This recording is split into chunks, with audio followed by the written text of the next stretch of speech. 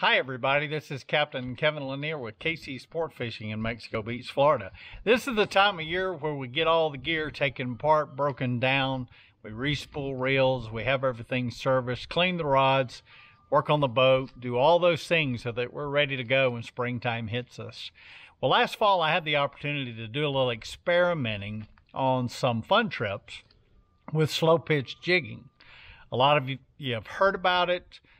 We've seen videos on it, so I did it, and just in experimenting I was very successful in doing it. So like a lot of people do, I went to YouTube and started looking at videos of slow pitch jigging, and I found Johnny Jigs in Pompano Beach, Florida.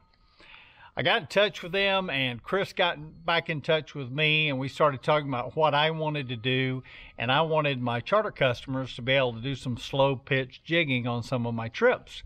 So we talked, he put together a great package for us, about 20 jigs with ball bearing swivels and assist hooks, everything that we needed to get going in slow pitch jigging. So I'm really looking forward to it. And we have all kinds of different shapes, jigs, pink and white. We've got an orange and silver with a glow black.